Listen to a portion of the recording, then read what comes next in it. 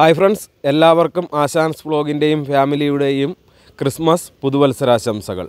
അതോടൊപ്പം തന്നെ നമ്മുടെ പൊയ്ക വെൺകുളത്തുള്ള ശ്രീശങ്കരനാരായണ സാംസ്കാരിക കേന്ദ്രത്തിലെ കുറച്ച് ചെറുപ്പക്കാരുടെ വകയും നിങ്ങൾക്ക് ക്രിസ്മസ് പുതുവത്സരാശംസകൾ നേരുന്നു. അവരിവിടെ നല്ല കുറേ കലാകാരന്മാരുണ്ട്. നിങ്ങൾക്കറിയാം, വെങ്കുളം എന്ന് പറയുന്നത് നമ്മുടെ വർക്കലയ്ക്ക് അടുത്തുള്ള ഒരു ഗ്രാമമാണ് വെങ്കുളം. വെങ്കുളത്തിൻ്റെ ഒരു പ്രത്യേകത എന്ന് പറഞ്ഞാൽ ഒരുപാട് കലാകാരന്മാർക്ക് ജന്മം നൽകിയിട്ടുള്ള നാടാണ് വെങ്കുളം. ദൈവം തന്നെ ഒരു കലാകാരന്മാർക്ക് ഒരു പ്രത്യേക അനുഗ്രഹം കൊടുത്തിട്ടുള്ള ഒരു നാടാണെന്ന് വേണമെങ്കിൽ പറയാം വെങ്കുളം. ഒരുപാട് മിമിക്രി കലാകാരന്മാർ, നാടക കലാകാരന്മാർ, അതുപോലെ തന്നെ ചെണ്ട വിദ്വാൻമാരും ഒക്കെ.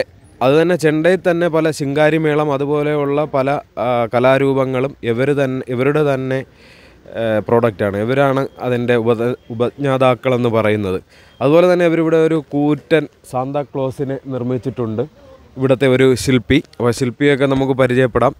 അപ്പോൾ അതുപോലെ തന്നെ ഇവിടെ ക്രിസ്മസ് പുതുവത്സരത്തോടനുബന്ധിച്ച് രാത്രി ഒരുപാട് കായിക പരിപാടികളുമുണ്ട്. ഞാനപ്പോൾ ഇവിടുത്തെ ലൊക്കേഷൻ നിങ്ങൾക്ക് ഡിസ്ക്രിപ്ഷനിൽ കൊടുത്തേക്കാം. അതുപോലെ തന്നെ ഇവിടെയുള്ള കമ്മിറ്റി അംഗങ്ങളുടെ ഫോൺ നമ്പറും കൊടുത്തേക്കാം. അപ്പോൾ അടുത്തൊക്കെ ഉള്ളവർക്ക്, നമ്മുടെ തിരുവനന്തപുരം ജില്ലയിലൊക്കെ ഉള്ളവർക്ക് വന്ന് രാത്രി കുട്ടികളുമായിട്ടൊക്കെ വന്ന് ഒരു പാർക്കിൻ്റെയൊക്കെ ഒരു സെറ്റപ്പ് ഉണ്ട്. അപ്പോൾ ഇവിടെ വന്ന് കലാപരിപാടികളും അതുപോലെ തന്നെ സാന്താക്ലോസിനൊപ്പം നിന്ന് സെൽഫി എടുക്കാനുമൊക്കെ സാധിക്കും.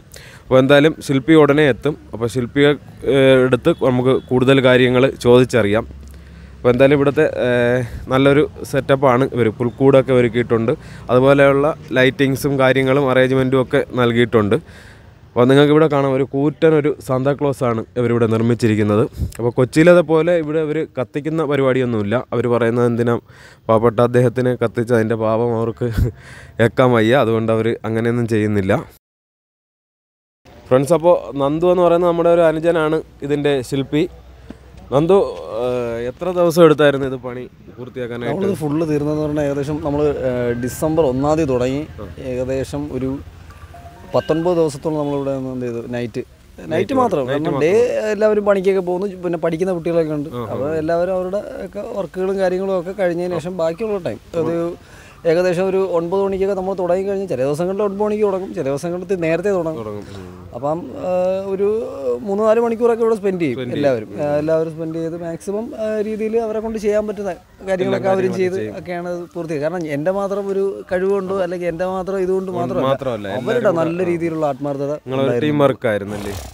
പരിസരത്തുള്ള പയ്യന്മാര് തന്നെ? പരിസരത്തുള്ളതല്ല, ഞാൻ ഇത്തിരി ദൂരെ ഉള്ളതാണ്, പക്ഷെ ബാക്കി ഉള്ളവരെല്ലാം ഇവിടെ ഉള്ളവരാണ്. ഈ ക്ലബ്ബുമായിട്ട് ബന്ധപ്പെട്ട് നമ്മളെല്ലാം ഒരു വാർഡാണ്, എങ്കിലും ഞാൻ ഇത്തിരി ദൂരെയാണ് താമസിക്കുന്നത്.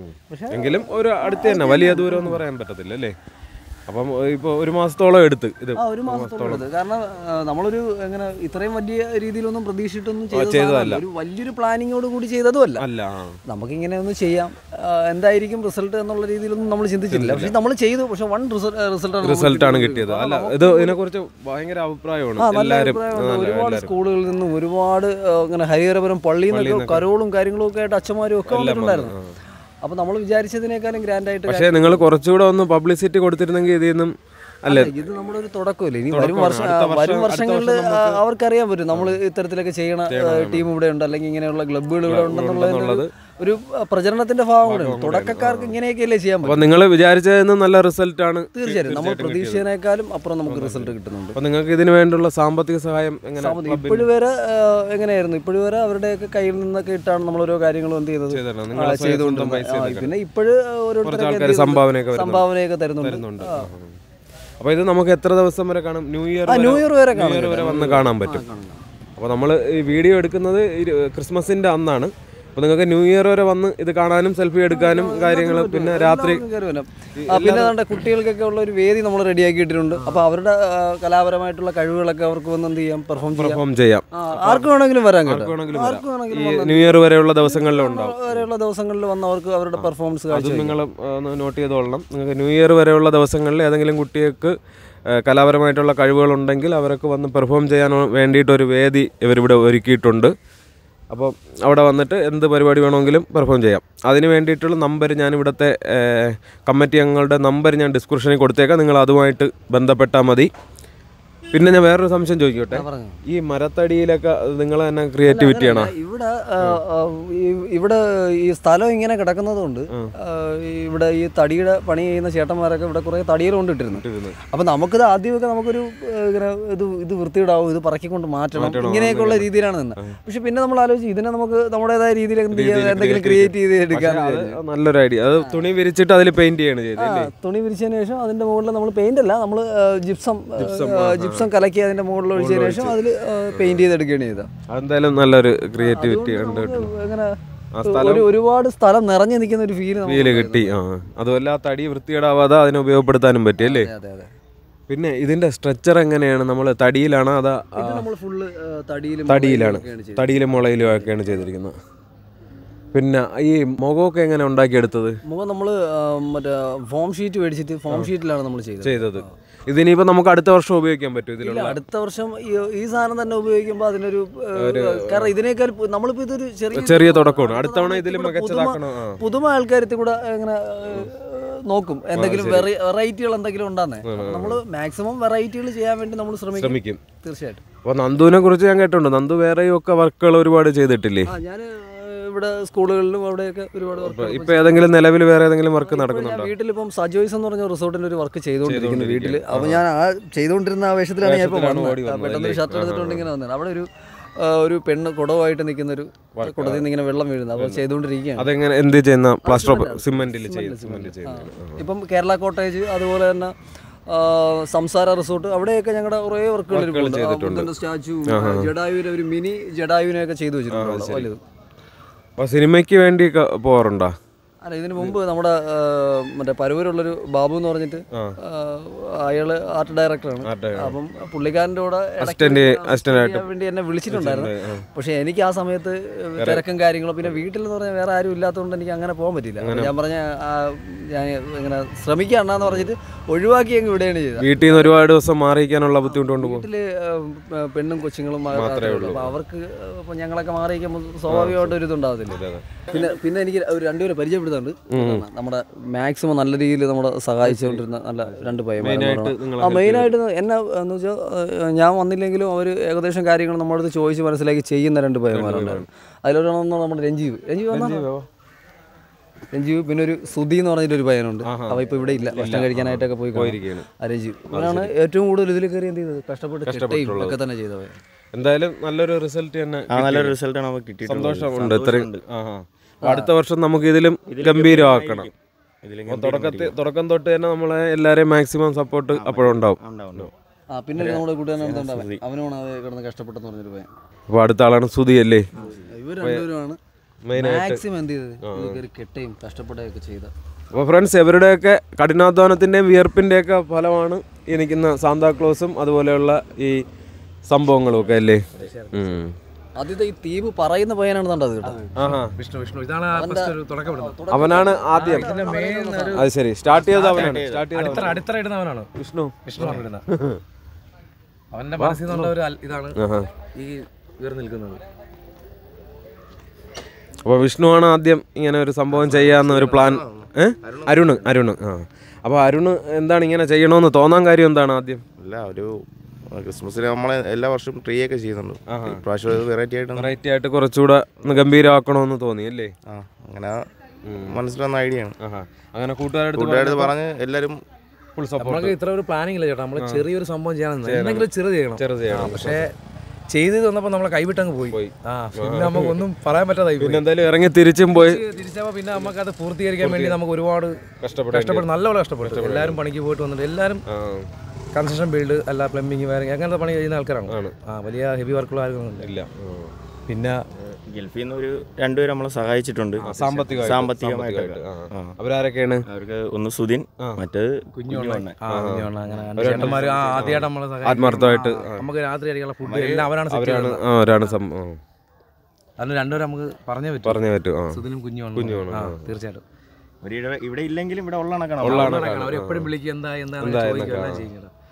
അപ്പോൾ അവരെ കൂടെ നമ്മളെ മാത്രം കഷ്ടപ്പെടുന്നില്ല, അവരെയും കൂടെ ഒരു ഇതാണ്.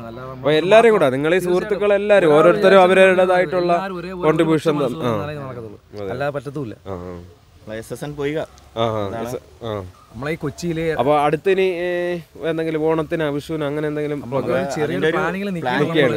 അതിപ്പം പറയണ്ട, നമുക്ക് സസ്പെൻസ് ആയിട്ടിരിക്കട്ടെ. അത് നമുക്ക് ആ സമയത്ത് പെരുന്നാൾ അല്ലെങ്കിൽ നിവേദനത്തിന് ഒരു ചെറിയ സംഭവം ചെയ്യണമെന്നുണ്ട്. പക്ഷേ നമ്മള് എന്ത് നടക്കും നമുക്ക് അറിയാൻ പറ്റത്തില്ല. പറ്റുമെങ്കിൽ അതെ, നിങ്ങൾ വിചാരിച്ചു കഴിഞ്ഞാൽ നടക്കും. പിന്നെ നിങ്ങൾ ഹാർഡ് വർക്ക് ചെയ്യുന്ന പയ്യന്മാരായതുകൊണ്ട് എന്തായാലും നടക്കും. ഇത് സത്യം നമ്മളെ ഏരിയയിലൊന്നും അങ്ങനെ ഇല്ല. നമ്മളെ ഈ തിരുവനന്തപുരത്തിൽ ഇങ്ങനെ നമ്മൾ ക്രിസ്മസ് സംഭവം നമുക്ക് ആർക്കും വലിയായിട്ട് ഒരു പ്ലാനിങ് ഇല്ല എന്താണെന്നുള്ള പറഞ്ഞു. എനിക്ക് തോന്നുന്നതേ നമുക്ക് ഇപ്പം തിരുവനന്തപുരം ജില്ലയിൽ തന്നെ ഏറ്റവും വലിയ സാന്താക്ലോസ് ആയിരിക്കും എന്നാണ് എനിക്ക് തോന്നുന്നത്. ഞാൻ വേറെ സോഷ്യൽ മീഡിയയിലൊന്നും ഇങ്ങനെ ഒരു സംഭവം കണ്ടിട്ടില്ല. എനിക്ക് തോന്നുന്നത് കൊച്ചിയിലുണ്ട് ഇതിന്ന് വലിപ്പമുള്ള, ഇത്രയും വലുതല്ലേ? ഉണ്ടാക്കി വെച്ചിട്ട് അല്ല, ആൾക്കാർ വന്ന് കാണണം, കൂടുതലും കുട്ടികൾ വന്ന് സെൽഫി എടുക്കാനൊക്കെ കുട്ടികളാണ് ഈ പ്രോഗ്രാം വിജയിപ്പിച്ചത്. അവരെയാണ് സമ്മതിക്കാറ്. പിന്നെ നിങ്ങൾക്ക് എടുത്തു പറയേണ്ടതെന്ന് പറഞ്ഞാൽ നിങ്ങൾ കുട്ടികൾക്ക് വേണ്ടി എന്തെങ്കിലും കലാപരമായിട്ട് കഴിവുകളുള്ള കുട്ടികൾക്ക് നമ്മൾ സ്റ്റേജ് പെട്ടെന്ന് തട്ടിക്കൂട്ടിയതാണ് നമ്മളെ വേണിക്ക് അനീഷ് എന്ന് പറയും. അത് ശരി, കേരള വിഷൻ കേബിൾ വിഷൻ അവനാണ് പറയുന്നത് എന്തെങ്കിലും വേണമെന്നും പറഞ്ഞ് അവന്റെ ഒറ്റ നിർബന്ധമാണ് ഈ സ്റ്റേജ്. പക്ഷെ അത് വരത്തില്ലായിരുന്നു. ആ സ്റ്റേജ് വന്നോണ്ട് കുറച്ചുകൂടെ കളർഫുൾ ആയി. ആൾക്കാർ വന്നിട്ട് കുറെ നേരം നിൽക്കുന്നു. അങ്ങനെയൊക്കെ നമുക്കുള്ള സന്തോഷമുണ്ട്. ഇനിയുള്ള ദിവസങ്ങളിൽ കൂടുതൽ ആൾക്കാർ വരുമെന്ന് പ്രതീക്ഷിക്കുക അല്ലേ? കാര്യം ഇപ്പോഴാണ് മെയിനായിട്ട് അറിഞ്ഞു തുടങ്ങിയത്. നിങ്ങൾ മെയിനായിട്ട് പബ്ലിസിറ്റിക്ക് വേണ്ടിയിട്ടല്ലല്ലോ, നിങ്ങളൊരു സാറ്റിസ്ഫാക്ഷന് നമുക്ക് ഇത് പബ്ലിസിറ്റി വേണമെന്നില്ലായിരുന്നു. പക്ഷേ ഉണ്ടല്ലേ ഇനി നമുക്ക് വേണമെന്നാണ് ഇപ്പൊ ഭയങ്കര ആഗ്രഹമുണ്ട്. കാണാനുള്ളവർ വീണ്ടും വന്ന് കാണണം, അത് നമുക്ക് ഭയങ്കര ആഗ്രഹം. അല്ല, അടുത്തവണ എന്തായാലും നിങ്ങൾ അറിയപ്പെട്ട് തുടങ്ങിയതുകൊണ്ട് ഇനി ഇതിന്റെ ഡബിള് വേറൊന്നും ചെയ്തില്ലെങ്കിൽ ഇനി അടുത്ത നാട്ടുകാർ ഒരു പരാതി. നിങ്ങളിൽ പ്രതീക്ഷയുണ്ട് ഇനിയിപ്പോൾ ആൾക്കാർക്ക്, നിങ്ങൾ ഇതിലും വലിയ കാര്യങ്ങൾ ചെയ്യുന്നുള്ള പ്രതീക്ഷ. ആ ഒരു പ്രതീക്ഷയാണ് നമ്മൾ നിൽക്കുന്നത്. കാണുന്ന ആൾക്കാർക്ക് സന്തോഷം തന്നെയല്ലേ? അതാണ് സന്തോഷമല്ലേ? നമുക്ക് പ്രതീക്ഷയല്ലേ? ആൾക്കാർ വന്ന് മനസ്സ് നിറഞ്ഞ് കണ്ടിട്ട് ഒരു ബെനിഫിറ്റ് നമുക്ക് കിട്ടി, ദൈവം തന്നു. നമ്മൾ ഇവിടെ തന്നെയാണ് ഓണാഘോഷത്തിന് സ്റ്റേജ് കിട്ടുന്നത്. എന്തൊരു ആഘോഷം വന്നാലും ഈ ഗ്രൗണ്ടിൽ തന്നെ, ഈ ഗ്രൗണ്ടിൽ തന്നെ എല്ലാം നല്ല ഭംഗിയായിട്ട് പിള്ളേരെല്ലാം നല്ല പ്രവർത്തിക്കുന്ന പിള്ളേർ. ചേട്ടൻ തന്നെ ഇവിടെ വന്നതെന്നുള്ള ഞാൻ ഇത് കണ്ടിട്ടാണ് വന്നത്. നമ്മളെ പിള്ളേർ എല്ലാം ആക്റ്റീവാണ്. അങ്ങനെ എല്ലാവരും ഇങ്ങനെ ചെയ്തിട്ടുണ്ട്. ഇവിടെ തിരുവനന്തപുരം ജില്ലയിൽ ഈ ഭാഗത്ത് അങ്ങനെ നമ്മളിപ്പോ ഇവിടുത്തെ നമ്മളെ ഹിന്ദുക്കളാണ് കൂടുതലായി. അപ്പൊ ഇങ്ങനെ ഈ ഒരു കാര്യം ചെയ്തതെന്ന് വെച്ചാൽ നമ്മള് ക്രിസ്ത്യൻസ് പോലും ഇല്ലാത്ത ഏരിയയാണ് എല്ലാം. ഈ ഒരു സ്ഥലത്ത് നമ്മൾ ആഘോഷം അല്ല വേറെ ആഘോഷം ചെയ്തിട്ടില്ല. അപ്പൊ ഇത് ചെയ്തപ്പോ അത്രയ്ക്ക് നല്ലൊരു പബ്ലിസിറ്റിയും കിട്ടി. അവർക്ക് പള്ളിയിൽ അച്ഛനൊക്കെ വന്ന് ക്രിസ്മസ് എന്താണെന്ന് നമ്മൾ കാണിച്ചു കൊടുത്തു. അതിൽ ഭയങ്കര പല നാട്ടിലും ഇനിയിപ്പോ ഇതുകൊണ്ട് ആൾക്കാർക്ക് പ്രയോജനമാവും. അതെ അതെ, അടുത്ത വർഷം അവർക്ക് ചെയ്യുമായിരിക്കും. നല്ല കാര്യം. അതെ അതെ, എല്ലാവരും ചെയ്യട്ടെ. കാര്യം കുട്ടികളും എല്ലാവരും സന്തോഷമായി. എന്റെ മക്കളെ തന്നെ ഞാൻ ഇന്നലെ കൊണ്ടുവന്ന് ഫോട്ടോ എടുപ്പിച്ചു. അപ്പൊ അവർക്കൊക്കെ ഭയങ്കര സന്തോഷമായി. വർക്കല ശിഷ്യന്റെ പരിപാടി ഉണ്ടായിരുന്നു ഇവിടെ. അവർക്കൊരു വേദി കൊടുത്തതിന് സന്തോഷമാണ്. അവർക്ക് വേദി കൊടുത്തത് വൈകിട്ട് വന്ന് പ്രോഗ്രാം അവതരിപ്പിച്ചിട്ട് പോയി. അത് ശരി, അയാൾ ഒരുപാട് നമ്മളെ നാട്ടുകാരാണ്. നമ്മൾ അവർക്കല്ല വേറെ ആർക്കും മനസ്സ് സന്തോഷം അതെ അതെ, സുശീലയുടെ ഒരു പ്രത്യേക ഒരു നന്ദിയുണ്ട്. പറയാതിരിക്കാൻ വയ്യത്. എല്ലാ പിള്ളേരും കൊച്ചുപിള്ളേർ തൊട്ട് ഇപ്പം 10-16 വയസ്സുള്ള ചെറുക്കൻ തൊട്ട് ചെറുക്കനുണ്ട്. അവൻ തൊട്ട് ബാക്കി എല്ലാവരും പരിപാടി ഇവിടെ ചെയ്യുന്ന സമയത്ത് കേട്ടോ പല ആൾക്കാരും നമ്മളെ കുറ്റപ്പെടുത്തിയിട്ടുണ്ട്. നിരുത്സാഹപ്പെടുത്തി. അത് എല്ലായിടത്തും ഉള്ളതാണ്. ഇവർക്ക് വേറെ ജോലിയില്ല, അവരാരും ചെയ്യത്തില്ല. ചെയ്യുന്നവരെ നിരുത്സാഹപ്പെടുത്തുന്ന സ്വഭാവം എല്ലായിടത്തും. രാത്രി ഇവരെ വന്ന് എന്തിനു ചെയ്യുന്നത്? ഇവർക്ക് വേറെ ജോലി കിടന്നുറങ്ങിക്കൂടെ ആൾക്കാരില്ലേ? പണിക്ക് പോണ ആൾക്കാരാണ്. എല്ലാം മേശിരി പണി കഴിഞ്ഞ് രാത്രി വെളുപ്പാങ്കാലത്ത് 3 മണി 4 മണിക്കാണ് ഇവിടെ നിന്ന് പിഴിഞ്ഞു പോകണം. എന്നിട്ട് പിന്നെ പിറ്റേന്ന് ജോലിക്കും പോകണം.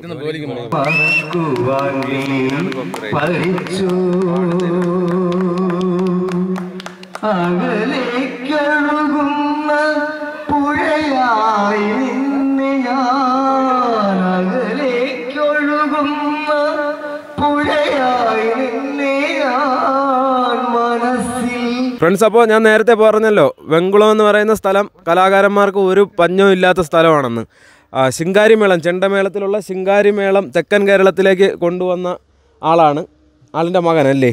അതെ, പുള്ളിയുടെ പിതാവാണ് ഇങ്ങോട്ട് കൊണ്ടുവന്നത്. അദ്ദേഹം മരണപ്പെട്ടു. അദ്ദേഹത്തിൻ്റെ മകനാണ്. എത്ര വർഷമായി നമ്മൾ തെക്കൻ കേരളത്തിലോട്ട് ശിങ്കാരിമേളം കൊണ്ടുവന്നിട്ട്? വന്നിട്ടൊരു 20 വർഷത്തോളം.